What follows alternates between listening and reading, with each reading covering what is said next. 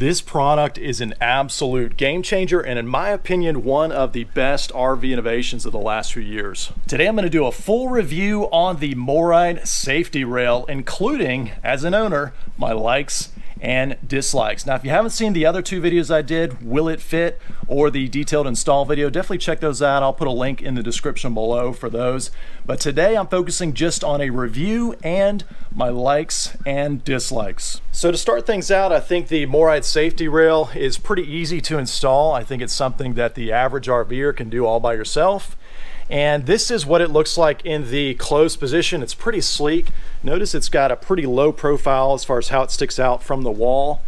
And then notice how you can open up your RV door without deploying or unfolding the railing. That's something that we couldn't do previously with this grab bar that most of us have had on our RVs. Now, to operate it, to open it up, it's really pretty simple. You can see it's got a really strong magnet about 2/3 of the way up on the railing, and that is keeping it shut against the wall of your RV.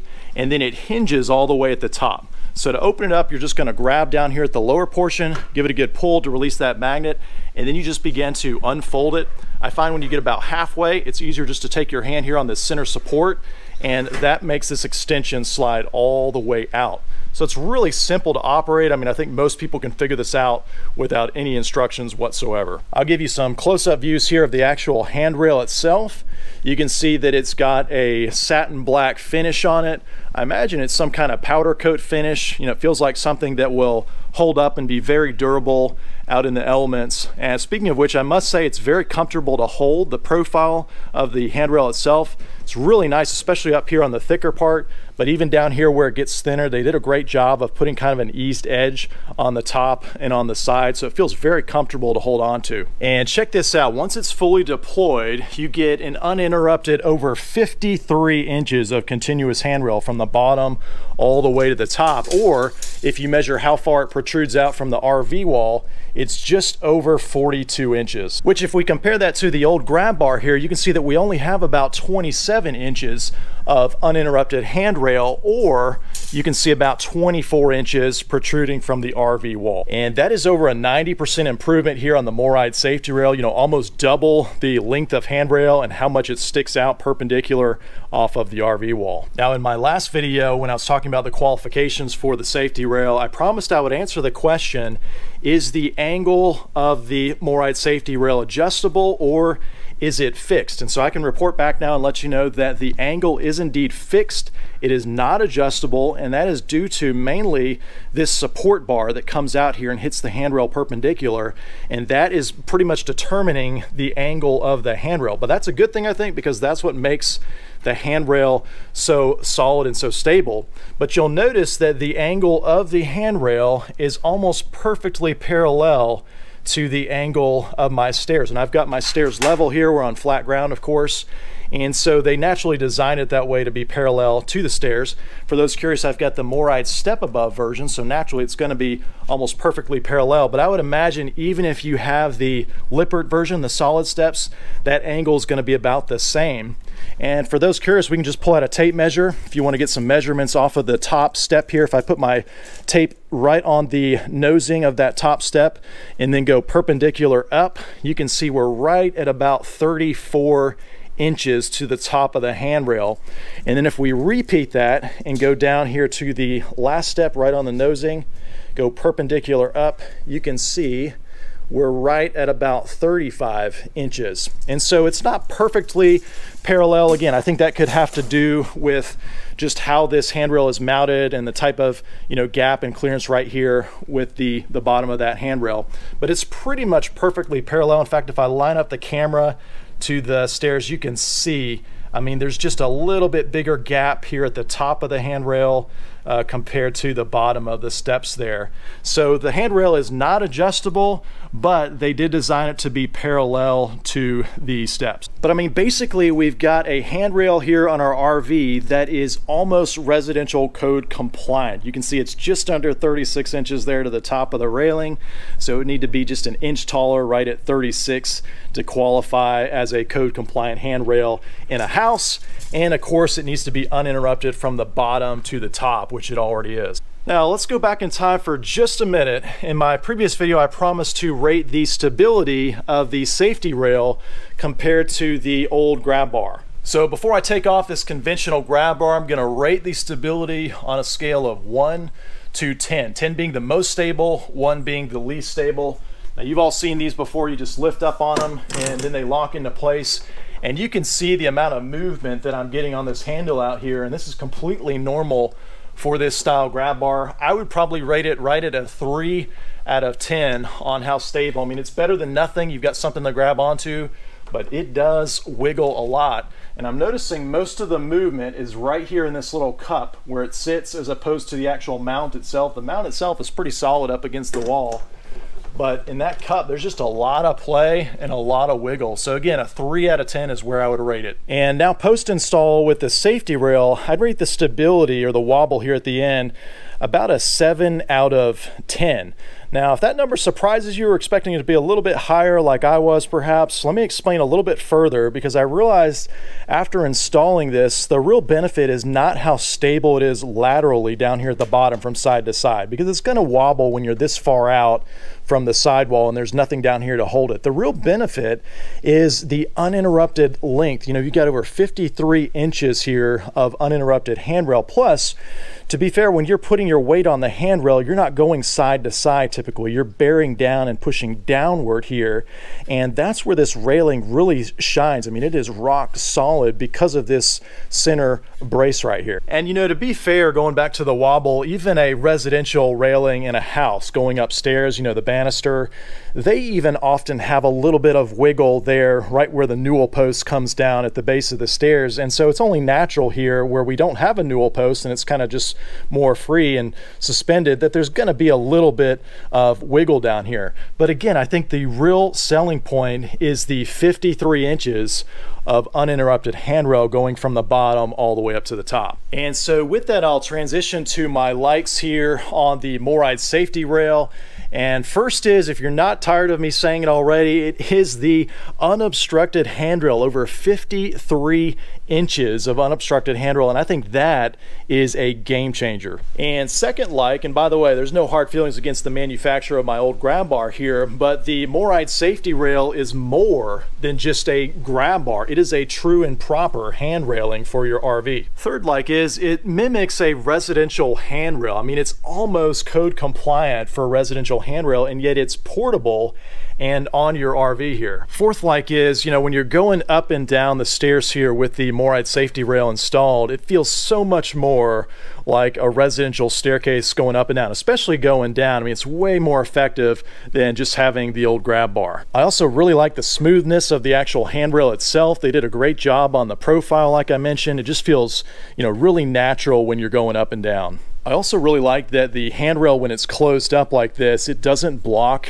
the entrance of your RV. You know, if you're on the road and you're all packed up and you need to get something out of your RV real quick, with the traditional grab bar, you'd have to unfold that grab bar to first get access into your RV. So I like that when the handrail is closed up, you still have full access to get in without opening and closing the handrail each time. And last like I'll touch on is the overall compatibility. You know, I think MORryde did a great job in making the Safe-T-Rail compatible really with the majority of towable RVs out there. And not only that, but different stair systems, whether you've got the MORryde Step Above or the Lippert Solid Steps, or even the Torqlift Glowstep Revolution system, which I'll touch on more in a future video. But I really like that they designed this product to be compatible and universal with just really the majority of different RVs and stair systems on the market. Now, on that note, let me transition to sharing my dislikes, and I suppose some of these could be classified more as oddities. But the first one I'll share is the angle of the safety rail here is not adjustable. Like I mentioned before, it is fixed. And I'm kind of being a little bit picky here. I don't think this is going to affect the majority of RVers, but suppose that you don't have the MORryde Step Above steps or the Lippert Solid Steps. Suppose that you have the Torqlift Glowstep Revolution stair system instead here. And for those not familiar, I'll throw up a picture of what that looks like. But basically, it's different than these more common drawbridge steps that swing out, in that it deploys almost like an accordion and kind of folds out here. And the advantage of that Torqlift Glowstep Revolution system is that if you're at a campsite or even a storage area here like I am, where you don't have the clearance to swing out those steps, or maybe there's a timber or something in the way, an obstacle, then with the Torqlift Glowstep Revolution, you can deploy the steps at a steeper angle, so they don't always have to fall in one location like these drawbridge steps. So suppose that you're at a campsite and you've deployed those steps at a steeper angle because of an obstacle, and then you want to come back and make this handrail match the angle of your stairs because they're steeper. Well, you can't because of this support being fixed here. So my thought would be, what if on perhaps a version 2 they make this support pole here telescoping so that it has some adjustment where you can go in and out, and that would in turn change the angle of the handrail. So I don't know, again, I'm being pretty picky. I don't think this situation is going to affect a lot of RVers, but let me know what you think about that change in the comments below. The next dislike I'll share has to do with the end of the railing here, and you can see it falls right at about 43 to 44 inches. And it is exposed metal. You can see they did round off the edge of the metal here, but it's still exposed here. It's not super sharp, but what I'm thinking here is, you know, as RVers, we know there are things on the RV that you can bang your head into and do some serious damage. You know, one time I banged my head as I bent over into this little plastic doorstop here, which was, it seemed like it was razor sharp out of the factory, so I had to round it off so it wasn't so sharp. But then I'm thinking back to my last fifth wheel. I had a front living room floor plan with a slide up here in the front, and it stood out. It was like the perfect height to hit somebody that's over 6 foot tall. And you would think even after a year of owning it, you would know to avoid that and not bang your head. But I remember even over a year after ownership, I whacked my head so hard on that slide trim, it caused just a huge cut on my head. And so what I'm thinking is here with the end of this railing is, again, about 43, 44 inches. What if you have a child that is about that height and they're approaching the stairs and they're just not paying attention? They certainly could grab the end of this with their forehead or the top of their head. And like I said, it's not super sharp, but I mean, it still is metal that's exposed. It certainly could cut and do some damage there. So, you know, maybe MORryde could come up with a almost like a silicone end cap or something to put it here and soften the blow. If someone that height did bang their head into here, it at least wouldn't do as much damage. Maybe that's something they could add as an accessory or even factor into a version 2 of the product. Now, I already know what you're thinking. Just put a pool noodle on the end of the railing. That'll solve your problems, right? No thanks. Another dislike I'll point out is that you do have metal rubbing on metal every time you open and close the railing, the way this inner piece slides into the outer. And like I mentioned before, this finish seems to be very durable, so hopefully it'll hold up, but I do wonder over time if we'll start to see some wear and tear on the edges, because naturally when you have metal rubbing against metal, you know, it's only inevitable for that finish to get worn down. Now on that note, I will point out an oddity of sorts that I noticed during installing, and that is a small, almost like a nylon 6-inch wear strip fell out between the two pieces when I was installing it, and I didn't quite catch where it was before, but it had some adhesive. In fact, I'll try to show you a close-up of what that piece looks like. It's pretty dark here, so if I can't get you a good angle, I'll throw up a picture. But basically it was like a 1/2 inch wide by 6 inches long and almost looked like a nylon wear layer that had adhesive on one side and nylon on the other.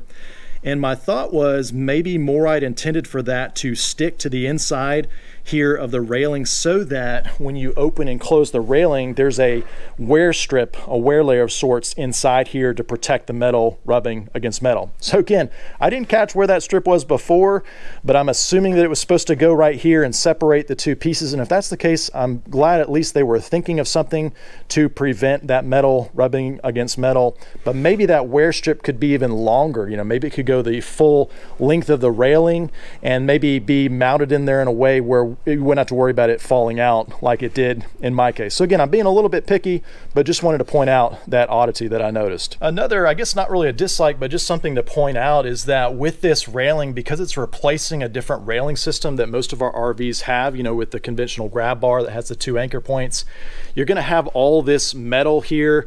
And in my case, my railing went up so high that I had to use this extension piece. So you're gonna have all this black metal that's going to be mounted on your RV to cover up those old holes. And you know, it's not a deal breaker or anything, but it certainly I think would look more clean if it didn't have all that metal up there and perhaps was a little more open in between the two mount points there. I would imagine that they're probably working on a more, I guess, OEM version of this particular product, where for, you know, new RVs that are being manufactured that have never had a railing system installed before, you know, maybe it just has an anchor point down here where it's mounted, and then all this is open, and then just enough to catch the little magnet over here, and then going up, and then it stops. I would imagine they're working on something like that for OEMs that looks just a little bit, you know, cleaner on the RV, but that's just something to factor in, that you are going to have that black bar running up all the way, perhaps in my case a good 12 inches or so above where the handrail actually stops. And again, that's to cover up the holes from the old grab bar. Last dislike I'll mention is pretty minor, but it has to do with the price point of the MORryde Safe-T-Rail. So I paid just under $200 to have this shipped to me, and in my opinion that was just a touch on the pricey side. I think I was expecting it to fall closer to $150 all in. You know, when I think about conventional grab bars, certainly they're a different animal, but typically they're, you know, $30 to $50 shipped. And so I was expecting this, being a more enhanced version, to fall a little bit closer to that $150 price point all in with shipping. But let me know what you think in the comments below. I mean, this certainly is a unique product. It solves a problem that we have as RVers, and so for me, it's not a barrier to entry. I certainly would pay that same price over and over again because this product is so unique and there's nothing else like it on the market. But, you know, maybe I was thinking this first version would sell for about $150, and then maybe a year from now they would come up with a version 2 with some enhanced features, and maybe that one would sell for closer to that $200 price point with shipping. But again, it's not stopping me from buying this product. I certainly would do it all over again.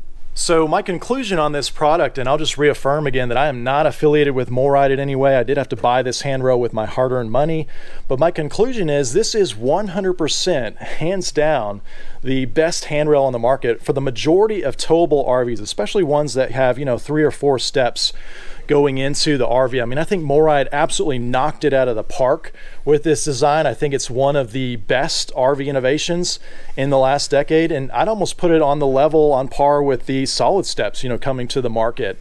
I think that MORryde's going to sell a ton of these, especially once it goes OEM and manufacturers start putting them on RVs from the factory.